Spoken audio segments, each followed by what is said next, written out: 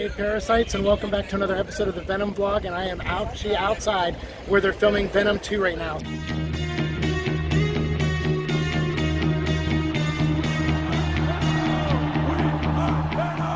We are Venom!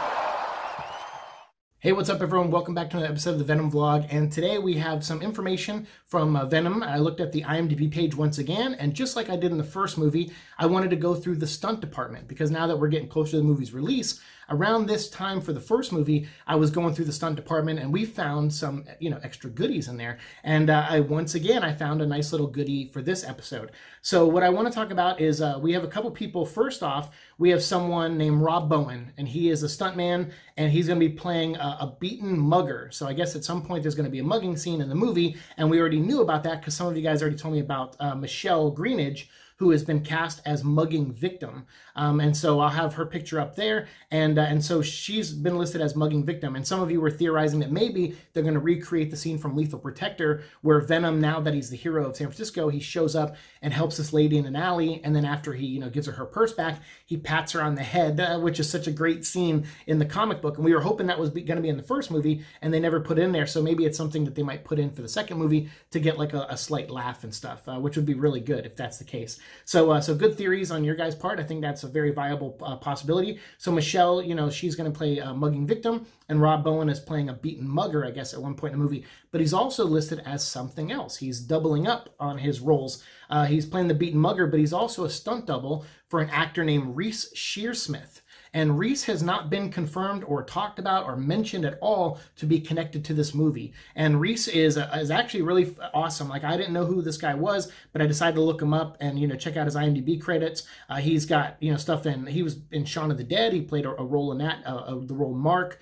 He was co-created his own kind of series called The League of Gentlemen, which he won an award for. And he's part of like a group of people that, put that together. And it's a show that ran from like 1999 to 2017. So guy is very prolific. Seems like a very smart guy, very talented person, and has a lot of like different roles he's played. So I'll put a link to his IMDb down below, and you can see his picture up here. But I have never heard of this guy, but he's an actor, a writer, and a producer. And he's done a lot of stuff in London and done some really great TV show and film stuff as well. So I'll put a link again down below. And I just wanted to share that. I think that's so cool because remember in the first movie, we found that somebody was doing stunts for Melora Walters, who I'm a huge fan of. And when I heard that she was going to be in the movie or saw that post on IMDb, I was like, wow, someone's playing Melora Walters' stunt double, but she was not listed on IMDb as playing anyone in the movie. She turned out to be the homeless woman that broke through the glass and grabbed Eddie and then transferred the symbiote to him, which we talked about. I wish they added a scene there where the symbiote, when it transferred to Eddie, it gave Eddie her memories. And then that way he can kind of see the Life Foundation was involved, and that could have pulled him in. I mean, they had Jenny Slate's character kind of do that for him, but I kind of thought that was a cool power from the symbiotes in the comics that didn't get shown in the movie, where they can transfer memories and carry memories from previous hosts. And I thought that would have been cool, and that would have helped Eddie kind of, get justice for this woman that, he used to, give money to every day when he walked by her. So he did like little small things for her, but it would have been cool to use that as like the impetus to get him to do something big to, kind of avenge her. But I love Melora Walters, so of course I wanted her to be a bigger part of the movie. So seeing this was like, hey, that's cool. That reminds me of Melora Walters. So it looks like Reece Shearsmith is going to be in this movie too, because typically, why would you list that you're a stunt double for somebody unless it was true? This is not one of those mistakes that IMDb makes often. So I don't know what role he plays. For all I know, his role could get cut or something. That's a possibility, but still, I thought this was good to bring to your attention, and so we can start talking about who Reece might play, because he's, pretty well-known actor here. He's done a lot of great, parts, and he's a very smart guy, does writing, directing, and stuff like that. So I'm curious to see. I mean, he might play like Sean Delaney is playing a small part as a cop. Reece here might be playing a small part. I'm thinking maybe he could be someone that's either in jail, like another criminal, or he could be another cop, a detective or something. He could play a very small part. He could be somebody who knows Eddie Brock. I mean, we don't know what his role is. Maybe he could be set up for like a future movie, like a future villain.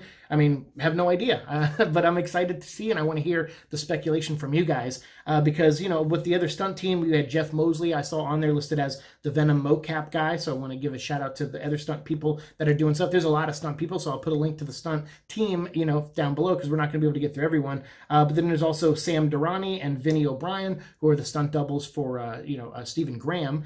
So both of them are doing stunt doubles. And then there was someone listed, Chris Waite, who is listed as the Warden, or Warden stunt double, I'm going to assume, which means that someone at the jail, I guess the warden is going to get thrown or pushed around, or something's going to happen to the warden. Maybe when Cletus Cassidy breaks out of prison, the warden's going to get slung around to where they need a stunt person playing that part. So I thought that was interesting too. So I thought that would lead to some more speculation. So I want to hear it. What do you guys think of all this information? Let me know down in the comments below. Check the links if you want to see more. And if you have questions, let me know. And as always, we'll continue our conversation down in the comments. Thanks so much for watching the show. As always, like, share, subscribe, all that fun stuff. And I'll try to get more episodes to you guys early next week. I hope you enjoyed these 5 this week, and I'll try to get 5 more to you next week. Thanks so much. See you in the future. Peace.